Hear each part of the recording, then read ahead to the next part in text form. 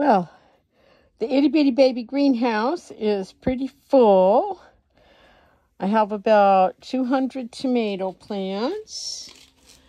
Plus some flowers and herbs and some miscellaneous things like Swiss chard and kale that I'll be planting in my gardens.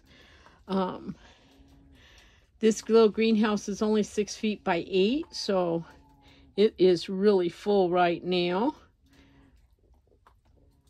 We have, let's see, 4th of July, which is a fast-growing, indeterminate tomato, let's see, a couple ounces on the fruit size. I have reports that it does really super well even down at lower elevations where it's hotter in the summertime.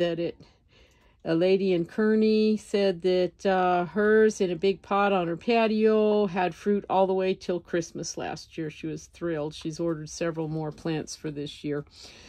And then there's some Early Girl, which is always a real popular variety because it's also only 50 some days to first harvest. And then there's some Best Boys. And then I do have some cherry tomatoes and yellow pear and things like that coming along. They're not all ready yet, though. I've been a little slow getting started in the house because it's been so cold. And, of course, tomatoes and peppers and things do not like to be cold. There's a little bit of cilantro. There's some thyme. A fun thing that I'm doing this year is alpine strawberries. These won't be ready for a little bit. And then there's some snapdragons and some baby's breath, some sage down there. So lots of stuff going on. And a reminder that the Globe Miami Farmers Market annual plant sale will be Saturday, April 1st.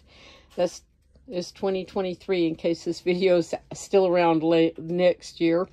And from like 8 to 12 in the train park in downtown Globe. So we'll see you there.